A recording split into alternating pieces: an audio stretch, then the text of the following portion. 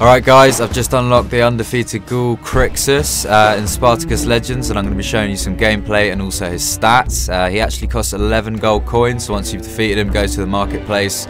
After about half hour he'll appear there. I don't know exactly what costume that is, but I think it's from Spartacus Vengeance. Maybe you guys can tell me in the comment section below.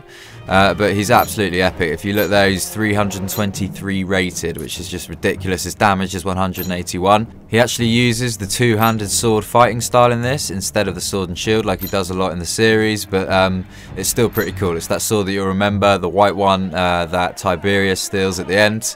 So this is some gameplay of me using Crixus for the first time, and it's a bit of a slow starter, but you see at the end the raw power of Crixus, and just the combo at the end and the finish is just ridiculous. If you were finding it really difficult to beat Crixus, I would again suggest using the Trident. You're going to have to use a different tactic to what you did against Animaeus, because he dodges a lot better, and if he gets to you, he's going to murk you really quickly. And if you do want a tutorial on the easy way to kill Crixus, just let me know in the comment section below. Jest.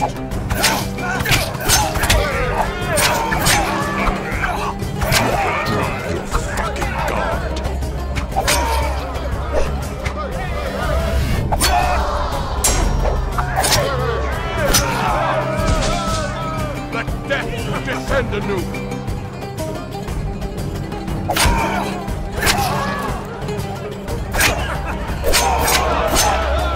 Wasted coin.